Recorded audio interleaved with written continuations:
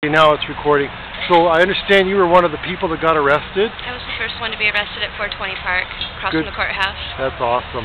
So what happened? I was having a PTSD moment, and I was getting a little loud. I was having all my stuff stolen from me and stuff, and Carla had just set me up in a safety tent, Carla Newbury, who trained the police officers how to deal with people with mental illnesses and PTSD, and I was supposed to be one of the people that trained the police officers, but I didn't go.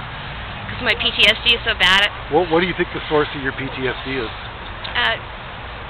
It mostly stems from domestic violence with my ex-husband and police officers. Yeah. And so when I saw them coming towards me and there was like 6 officers, I panicked and I was about ready to crawl in my tent. I tried to grab a hold of it and they dragged me backwards across the concrete. Oh, yeah. Okay, well we have to get back to business here, so let's continue this. Okay, alright. So you got all your stuff here? Yes. But we don't know where we're going, but we got it all together. Thanks for helping. You bet.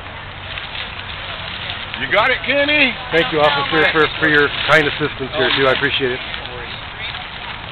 Oh, I'm sorry, I didn't tell you I'm filming. I still have to come back, but yeah. You got what? I still have to come back over here, but yeah.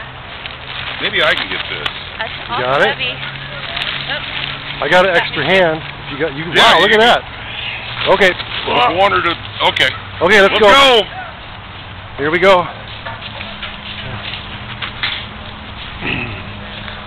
Please don't tackle me now.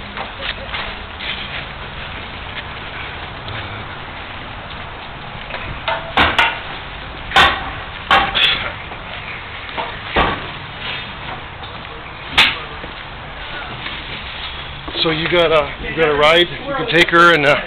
Yeah, that's my pickup there. Oh, good. Thank you so much. All her stuff off. Are you going to come back to get some more, folks? No, I don't know anybody else. Okay. You want to go around, or maybe we can just go under.